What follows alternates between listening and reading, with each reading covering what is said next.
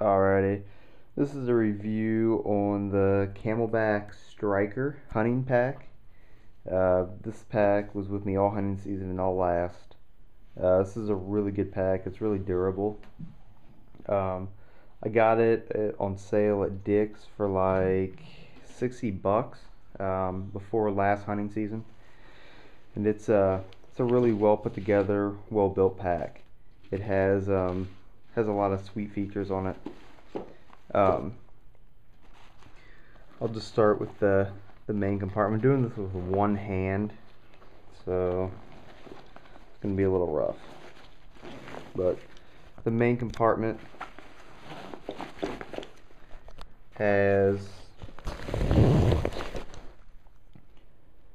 think it's like, I don't know, 1100 cubic inches or something like that. Hold on, I'll look at the specs here real quick. You can see this.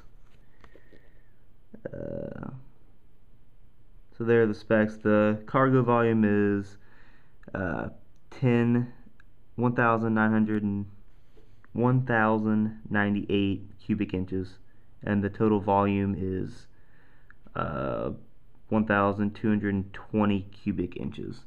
So inside the main compartment it is around 1,000 cubic inches, and in the main compartment it's really nice insulated. It keeps your gear warm, or it keeps it cold when you're hunting.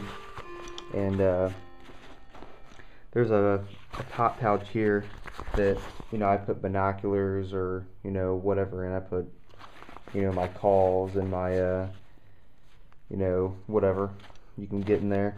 And then there's another pouch here on the front pouch.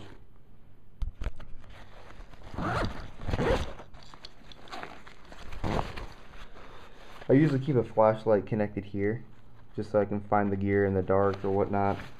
And some nice elastic mesh pouches here. I usually keep my hunting license in here, and some pins and for my hunting license, and maybe hand warmers or whatever. It's a nice size pouch where you can fit some decent stuff in there. Oh yeah, and there's a little bit of molly on the front here. I just tied some paracord on here just so I think I had a knife attached there one time that I was going up and down with it. Let's see. There's also some pouches here on the side where I ended up sticking my knife there, and they actually go pretty deep. Then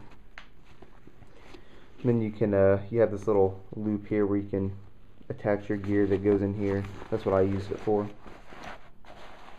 You got to be careful though, because I put a knife in here, and when I was drawing it out, I actually kind of sliced it going in and out all the time, but I just took a lighter to it and burnt it. Let's see here. The straps are actually really good. I mean, it's a smaller pack, so you don't really need big thick straps. So the straps are wide enough, and they're pretty thin, where you can where it's not going to get in the way or too bulky. But like I said, this is just a day pack. So if you have a hydration bladder, it holds 70 ounces of water, or 2 liters. And here's the port where you can put the hydration system through. It has like a little retaining thing here. And I want to tell you about this. Here's the bladder that came with the pack, and here's the part that actually attaches to the retaining thing, and it actually broke on me because this thing is like way too tight, and taking it in and out, refilling it all hunting season, this thing just snapped. So I don't know, that's something to keep in mind, but be careful of that when you're fastening it and undoing it. But with the hydration, you string it through here, and it has nice attachment points for the hydration, so you can attach it wherever you want. It has a nice sternum strap on it. And here I just use, this is just as a knick-knack camo form that I use to retain the straps with it.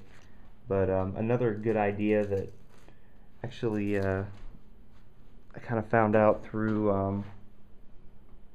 hold on, I dropped this thing. I found out through a friend, if you want to retain your straps on your backpack, these are, you can get these at Walmart or whatever. These are just cord straps with some Velcro on them, and these just can, you can just strap, retain your straps by just wrapping these around it, and it just Velcros it, and they're really nice and tight. So these are really good.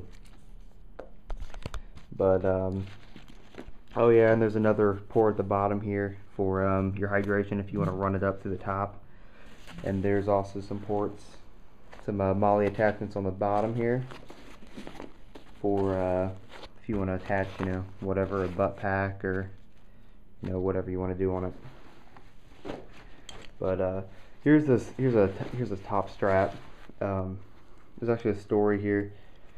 I was climbing down out of my tree stand this hunting season, and when I was climbing down out of the ladder stand or the tree stand, this strap got caught on, and this was on my back when I was coming down, and this strap got caught on one of the posts sticking out on the tree, and it caught, and I kept climbing down. I didn't know it caught, and I actually slipped because it actually pulled me off, and I slipped, and this strap was holding all my weight up and all my gear. So I thought that was pretty impressive. And there was like no tearing at all or anything. So I thought that was kind of cool. It was a little scary, but whatever. And then oh yeah, here's you got the main pouch, then you got this top pouch, then the front pouch, and then there's another pouch here.